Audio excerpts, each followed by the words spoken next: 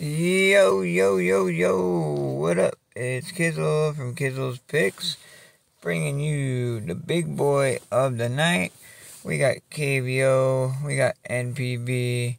I didn't want to put the CPBL on there yet, but it started too, so pretty soon we can do our 12 gamers. Right now we got 11.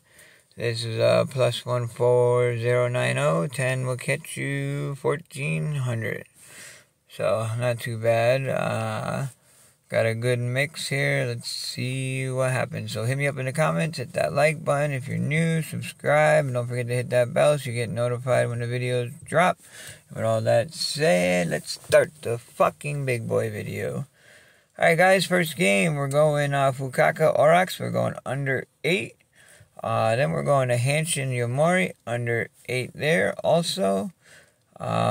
We go to Hokido and Chiba. As you can see, there's a few unders in this game. I'm a little bit confused who's going to win these games, so I like the unders a little bit better here.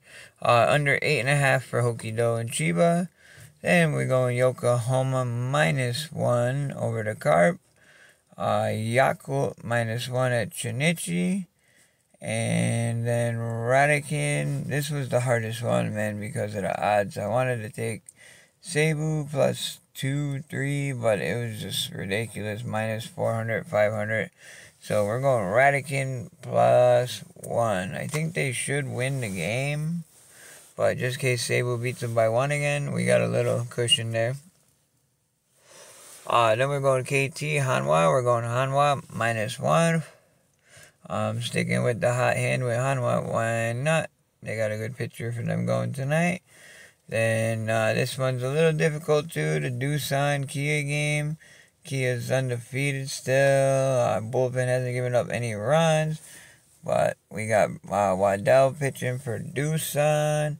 And I like them +2.